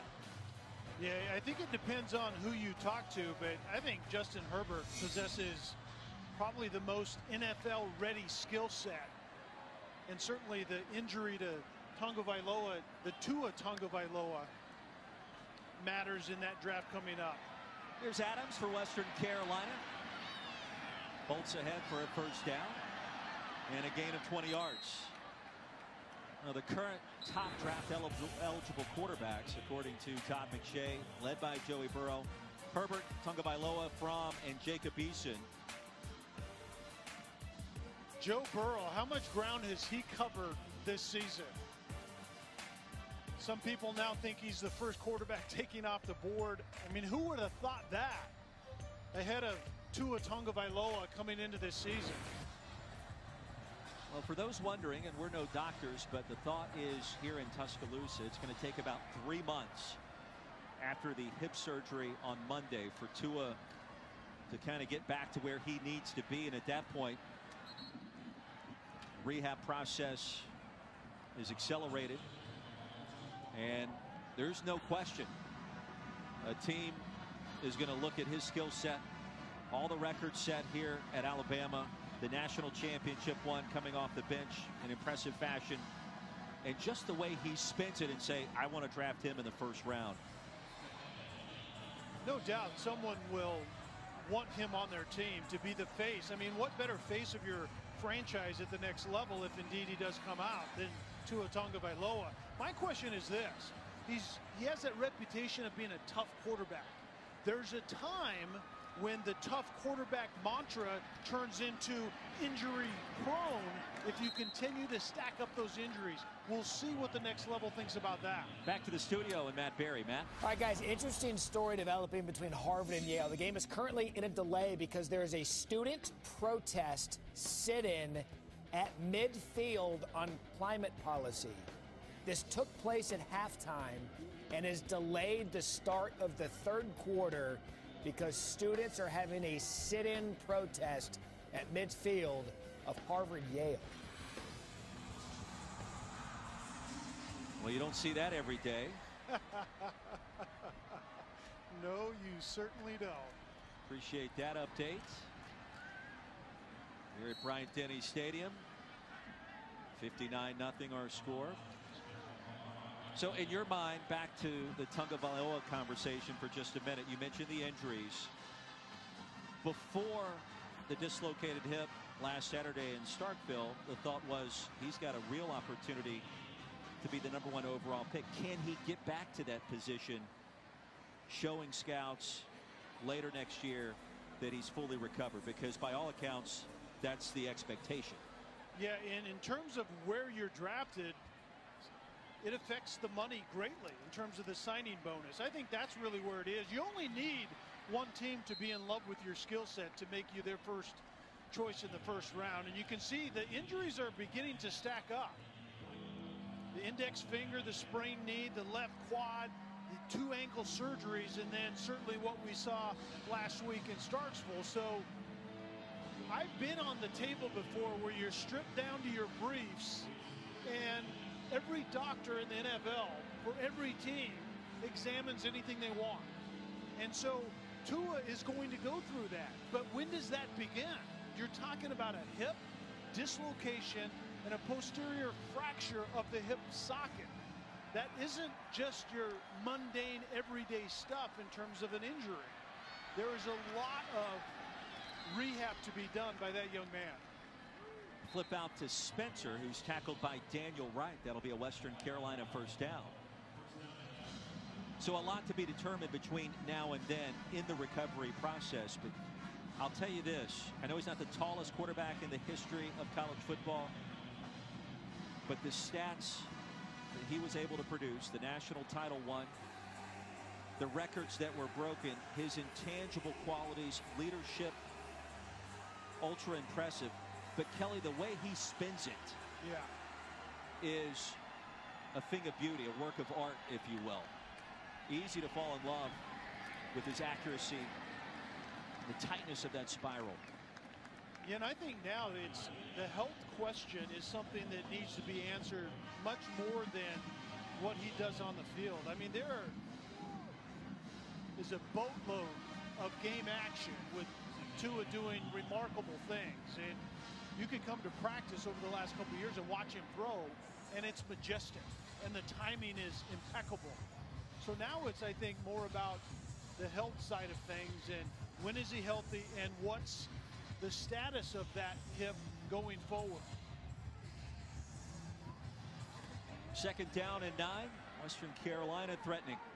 Catamounts did move into Alabama territory in their first 3 possessions, only to end in turnovers as that pass batted down. Well, Tua Tagovailoa, everybody remembers off the bench, the national championship comeback win in overtime against Georgia, the runner-up for the Heisman Trophy the following season. 32 school records for Tua Tagovailoa. And well before that moment in the national championship game, which a lot of people thought was his coming out party, there were already all kinds of stories. Watching Tua Tagovailoa throw side by side with Jalen Hurts. It was only a matter of time before his story started to be told, and now we know it.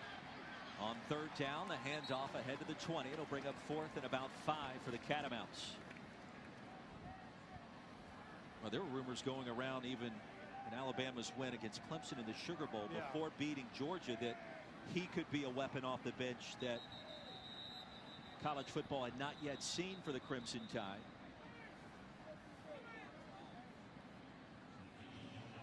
An injured player. You think about the Crimson Tide under Tua Tagovailoa as Christian Barmore is banged up. The offense really hit a different gear. Yeah, this is what we talked about earlier in the week as a production crew. Is this, to me, is the transcendent part of the young man. Is Nick Saban wasn't playing football this way. There wasn't the gaggle of RPOs during a game and spreading things out, and it was a power game, and it was a lot of 2-back sets, and now Tua shows up, and it's maximizing that player's skill set, and that's the result right there. So this is my question going forward, is if Tua isn't at the controls of what we see on the screen right there, does Nick Saban, in a sense, turn the page back to some extent and start playing offensively like maybe he once did? I don't know that you find Tua's skill set on every street corner in the country. Transcendent quarterback as we let our show off today. Christian Barmore walking off without assistance. That's a good sign. Should point out for Alabama, The injuries at linebacker obviously well documented, but for today, DJ Dale at nose, Raekwon Davis at one end, and Phil Mathis all out as the Tide gets ready for the Iron Bowl next week. Barmore walking off under his own power. That's a good sign, but injuries, whether you like it or not, have been a key story for Alabama defensively this year. And that should conclude our third quarter. 59-0 our score. 15 minutes remaining here on Senior Day at Bryant-Denny Stadium. An emotional week concluding for Tua Tagovailoa moments ago. Taking in the action, watching his younger brother throw his first career touchdown pass. Tide in command. Second half, right now it is 21-14. Nittany Lions coming back. Julian Pletz here in Tuscaloosa connects. The 38-yard field goal to put Western Carolina on the board. 59-3 just underway in our fourth quarter.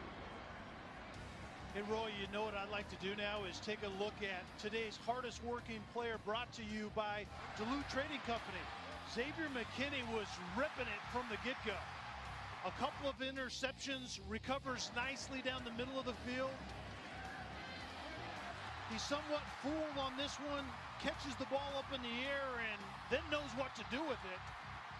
And then a highlight that you don't see very often is going to be a play. He bats the ball back to a quarterback and then ends up sacking the quarterback after that. That's a series of highlights that we probably won't see again this year. While forcing a fumble. Yeah.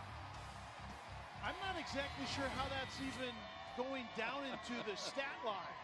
You bat the ball on a blitz, the quarterback catches it, you chase down the quarterback and force a fumble. And you've already gained 2 interceptions, the second of which you took all the way back. In basketball, we call that stuffing the stat sheet.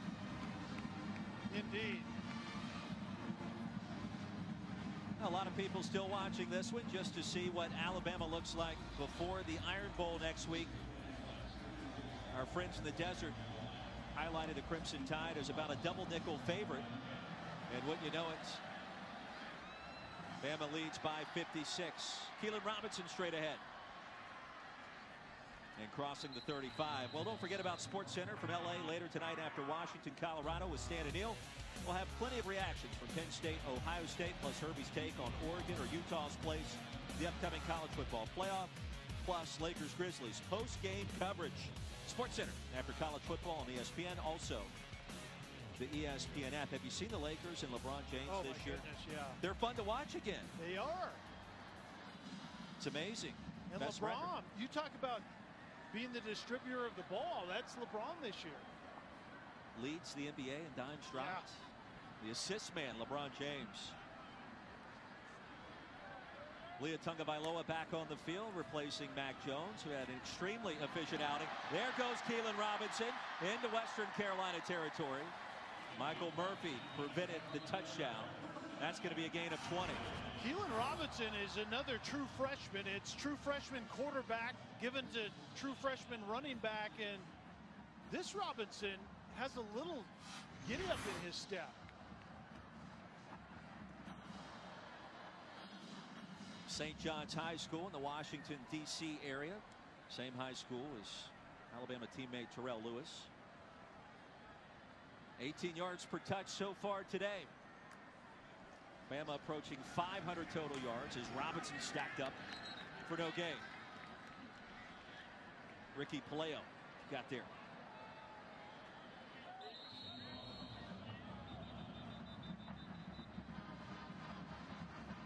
Injured Catamount near the 40-yard line. And a timeout on the field as we step aside. Introducing. Well, if you're just tuning in, a big afternoon for the Tagovailoa family, and our Lauren Sisler caught up with Tua in the first half. I'm feeling good. You know, I think first off, I just want to thank, you know, my Lord and Savior Jesus Christ for, instilling the Holy Spirit in me, giving me the strength to come and support my teammates. I also want to thank, the fan base for the amount of support that they've given me and my family. as well as prayers. You know, I want to thank the pastors as well, and I just want to thank my mom and dad. You know, they've been helping me throughout this process. You know, if I need to go use the bathroom, they help me go use the bathroom. They help me make my food. They help me go get drinks. So, you know, kudos to my parents, you know, for everything they've done for me up to this point. And you know, I just can't thank everyone enough for the amount of support that they've given me and my family. Whether I'm feeling good or not, you know, just being out here kind of uplifts my spirit, you know, and, you know, I hope it does the same for them. But, I mean, just being out here, being able to see football again, and, you know, I mean, it's just great. It's a great feeling. Well, great stuff from Tua. Nalu and Diane looking on still in the stands as Tua's younger brother, Talia Tagovailoa, remains on the field, replacing Mac Jones. Mac Jones finishes afternoon 10 of 12 for 275, 3 scores. Leah 2 for 3 for 35 yards and another touchdown toss as well, the first of his career. Here's Keelan Robinson again, the featured back so far in our second half for the Tide.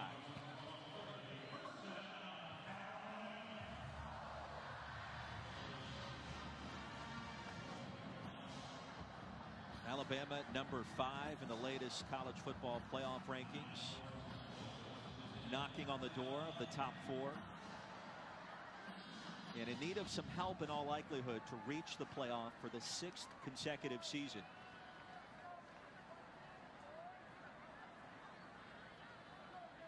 So approaching 12 minutes of play. It is that time of year where it's kind of fun to look at the resumes of all those teams competing for the top 4 spots, Kelly, and we love to play this game looking at the blind resumes between 4 programs and trying to pinpoint who's where, and we'll show you here in just one second. But the point of the matter is, when you remove the names on the jerseys, sometimes it kind of clarifies who should be where.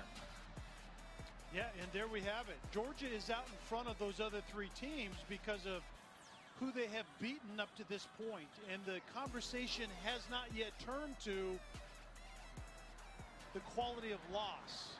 And so that's what Alabama is up against in the 4 teams that we saw right there, all 1 loss. But Alabama really doesn't have that statement really lying ahead of them. They have Auburn next week, but outside of Texas A&M, they haven't beaten a Power 5 team yet that has a winning record. The Auburn game significant because Auburn defeated Oregon way back in week 1 in a neutral game played in Texas. So if we get to the final selection day on that Sunday and we find out it's Alabama versus Pac-12 champion Oregon sitting there with 1 loss, and if Bama has defeated Auburn soundly next week, especially on the road, that is a check mark in favor of head coach Nick Saban and the Crimson Tide. I'm not telling you that will decide who gets in and who's left out, but it's one data point that would give Alabama a chance to be in the playoff. Jerome Ford picks up a first down and is stopped at the 13. Yeah, and in that scenario, if you get Oregon that wins out and beats Utah, which will be a top 10 win, you have Oregon having 2 things that Alabama doesn't have: a top 10 win, but also a conference championship. And strength of schedule and conference championship in the final say of the committee is going to be looked at greatly and way more than who you lost to. Translation: if you're a fan of the Tide watching right now, how does our team get in? I think the best possible scenario would be to have the Pac-12 champion end up with 2 losses. No question. And then that really opens the door for the conversation. I think if Clemson lost either at South Carolina next week or the ACC championship game, that could also open the door for Alabama and others from the Big 12 or Pac-12 to sneak in at the last minute. So the outcomes that help the Crimson Tide, I think LSU, Ohio State claiming those top 2 spots. If Clemson lost, as we just mentioned, but the 2-loss champion from the Pac-12 and Big 12 makes a huge difference. No question. And Oregon is playing against Arizona State tonight, and Utah has Arizona. Those aren't layups in that conference, although Oregon and Utah both are playing extremely well right now. So if they go into their conference championship with 1 loss, I think it creates a roadblock that Alabama can't overcome. So if you're a fan of the Tide, you're watching ABC tonight at 7:30, and you're hoping and praying for the Fighting Herm Edwards to pull off an upset against Oregon.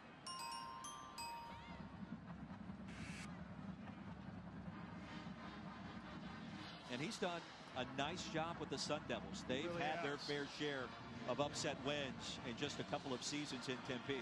Not exactly explosive offensively, but playing really good defense. And anytime you play good defense, you have a chance. I mean, Nick Saban and Miss Terry, no doubt they're watching that game tonight, right? I'm not sure.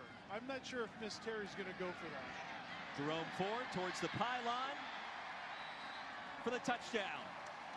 Third of the season for the redshirt freshman from Sefner, Florida.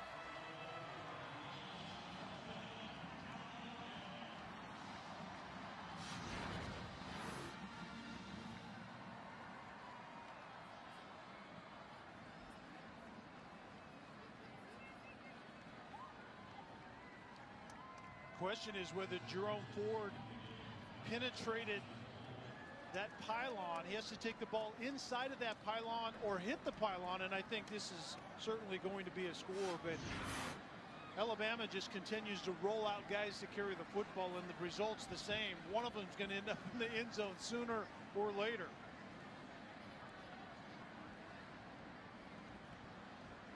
Bulovas, extremely busy afternoon. Connects on the PAT. 66-3, Bama. Santa Claus feeling merry on this Saturday. The exhibits are a Waterford Crystal houndstooth hat, which commemorates the coach's headwear, and the Daniel Moore painting used to create the postage stamp, which celebrated the life of one of the all-time greats who is recently now tied with Nick Saban. 6 national championships claimed, and Nick Saban hoping perhaps get at least one more, if not more than that, by the time it's all said and done.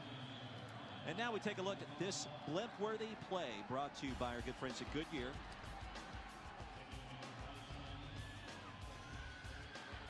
Mac Jones was ultra efficient today. 10 out of 12, 275 yards, 3 touchdowns. The last 3 games that he's had a chance, 1 start against Arkansas, relief in the second half against Mississippi State. And he did this same thing, by the way, 34 out of 44, over 600 yards and 6 touchdowns. Get the ball to your playmakers in space and good things happen if you're a quarterback at Alabama. Western Carolina with the ball trailing by 63, so I'll ask you this. Numbers look great against Western Carolina, Arkansas, Tennessee, etc. for Mac Jones. Marlon Davidson, Derek Brown next week down at Jordan-Hare Stadium. What's it going to look like against that kind of defense? Yeah, a different task altogether, and I think that's it. I think it's Kevin Steele scheming against Mac Jones as opposed to Tua Tagovailoa. Kevin Steele, the defensive coordinator at Auburn, still has to worry about the playmakers out on the perimeter and Najee Harris.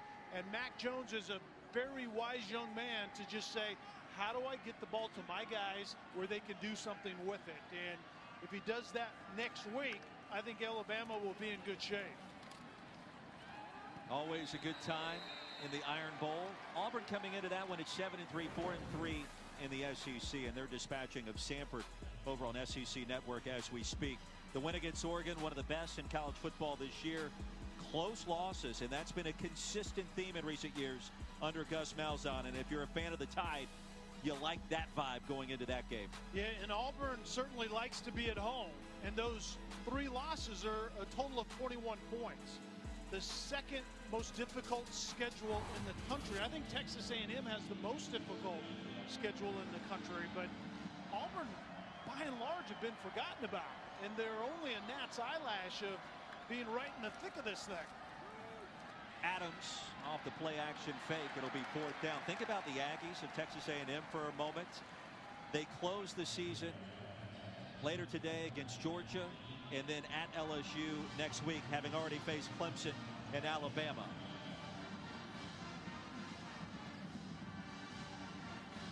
Not an easy task for Jimbo Fisher in just his 2nd season in College Station. No, but the thing that Jimbo Fisher has is his his roster is starting to look right as he transforms that and recruits extremely well into that place. And they have gotten better last year and this year down the stretch. Kellen Mond starting to come on strong at the end of the year for Texas A&M. We'll see what that means later today. Shavers nearly blocked the punt. Nick Saban looking on, his team in control. Back in Tuscaloosa, you're watching the SEC on ESPN. Alabama dominating Western Carolina as expected. Lauren Sisler, Kelly Stopper, Roy Philpott. On Senior Day, would be remiss if we did not mention 3 juniors and a sophomore. 3 of these players may be playing their last home game. Jerry Jeudy, Devontae Smith, Henry Ruggs III, who's out today, and Jalen Waddle. Waddle we know is going to be back. The other 3 probably are done after this game in terms of home tilts for the Crimson Tide as Lockridge goes off right tackle. Yeah, Jeudy, Smith, and Ruggs are all draft eligible, no question. And Jeudy is a consummate route runner. I mean, and knows the purposefulness of the play. And Devontae Smith has great hands, yards after catch. You talked about it. 610 led the nation coming into this season. And then Ruggs is just elite speed. He's a little banged up. He was a game-time decision. Obviously, you can see Henry setting there. And then Waddle is fast and has good hands and is good out in space. He might be the best all-around guy in that group, but he's a sophomore, and you know he's going to be back. Well, you think back to all the great receivers that have played here in Tuscaloosa, especially within the last 10 to 15 years, and only Amari Cooper has caught more touchdowns than Jerry Jeudy, Henry Ruggs III, and Devontae Smith. So it's been a different era with Tua Tagovailoa, but Jeudy, Ruggs, Smith, you can match those guys up against just about anybody that's played here. Yeah, there isn't any question. And you can remember earlier in the year, the story comes out about the rock, paper, scissors. Who's going to get the football? Who needs a touchdown? And, you know, who has that luxury in college football? It doesn't exist many places. Townsend, the running back, with real estate along the left side and a nice cut. Tripped up, crossing the 45 of Western Carolina. Jerry Jeudy, we believe, will be the first receiver off the board come April in the NFL draft. What struck me when we watched Alabama for the first time in practice a few weeks ago, unbelievable route runner. It just, as a former quarterback, just made me very envious of anyone throwing to that young man. In and out of breaks, doesn't have any wasted motion with his feet, great separation. He's kind of slight, but trust me, that dude's going to catch a lot of footballs at the next level, whenever that is. Paul Tyson, the new Crimson Tide running back, wearing number 15. Townsend plunges forward to the 40. Bigger fish to fry coming up next week down on the plains as Alabama and Auburn renew their rivalry once again in the Iron Bowl.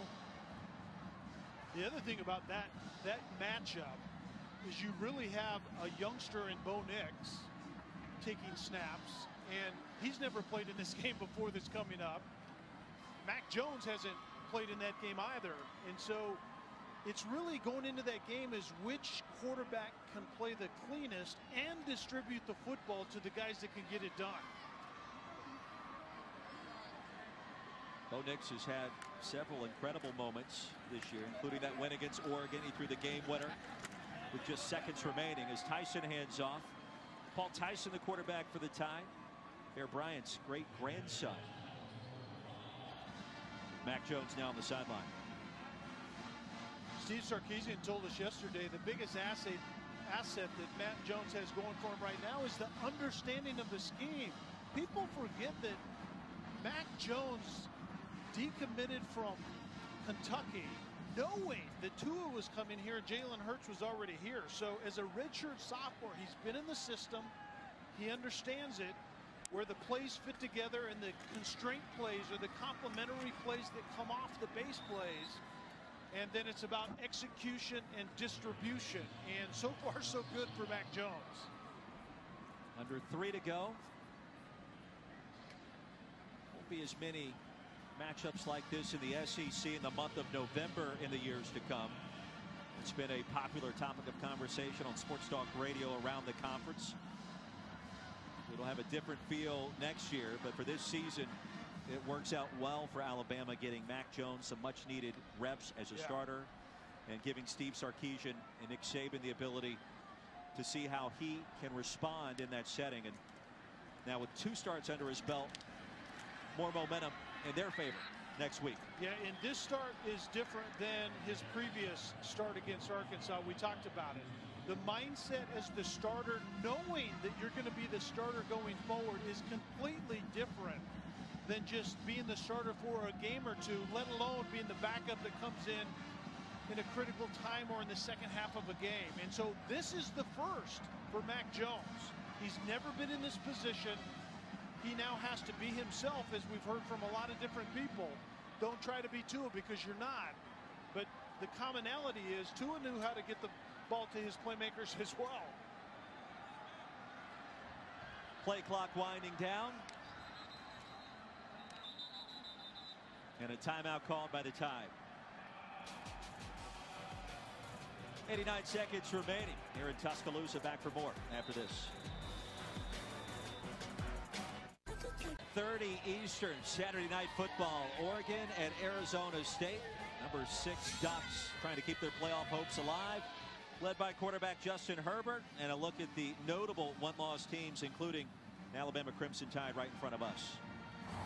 And what Alabama wants to have happen is Georgia loses, and then chaos ensues behind them, where it comes down to analyzing the one loss that you have. And depending on who that is, you know, if there's chaos in the Pac-12, then it might be analyzing the one loss with Oklahoma as an example, let alone Minnesota, Penn State. Penn State's making a go of it now against Ohio State as we speak. Oklahoma, the Big 12, trying to get back into the mix as well after the Sooners were upset in the Little Apple against Kansas State last month. And Jalen Hurts, a former Alabama quarterback, may have something to say about all of this. The issue with Oklahoma is to go on the road and beat an undefeated Baylor and you really get no pop in the polls, so to speak. That doesn't bode well for how the committee thinks about that conference currently. What a week this will be for Mac Jones and the Crimson Tide. Now in victory formation, getting ready for the Iron Bowl, trying to position themselves as best as possible for the upcoming college football playoff, knowing that help is needed in all likelihood. The play clock did not get reset. We will play 4th down. There is no foul for delay of game. Michigan and Indiana coming up. We're done here in Tuscaloosa. Jim Harbaugh, an offense back from the dead, it seems like, in recent weeks. That's going to be a fun with the Hoosiers. No walkover this year. No question about that. Playing pretty good football. An emotional week winding down. I feel exhausted. It's been a lot. Talking with Coach Saban yesterday was eye-opening for me. He was still raw and hurting. So what you saw several days before on the podium or at the podium, it was every bit of that and more with us yesterday. One more snap, that'll do it. Tide will improve to 10-1. Iron Bowl coming up. Western Carolina falls in its final game to 3-9. Mark Spear, Nick Saban shaking hands midfield. Catamounts pick up $525,000 check for this appearance, which no doubt helps their athletic department. Bama, what amounts to be a glorified scrimmage, gets the victory. Lauren Sisler with Nick Saban. Lauren? Coach Saban, you come out here with a 66-3 win over Western Carolina. The resilience of this team facing adversity this week. Explain that to me and describe that. Well, you know, I'm happy for our seniors. You know, we wanted them to come out and have some fun today. So their last game in Bryant-Denny Stadium, it's great for our fans. We appreciate their support in supporting the senior class. But our guys executed pretty well today and played pretty well. But, you know, it's all about what we do in the future. So, you know, hopefully some of the things that we did today will help us next week. You said that Mac Jones needed to come in here and be the commander-in-chief. How do you feel he alluded to that today, and obviously the confidence that it gives him moving forward? Oh, I think he did a good job. I thought he played well when he played against Arkansas, and you know, so I'm sure he'll learn some things today, and we'll learn some things about him as well. Thanks so much, Coach. Thank you.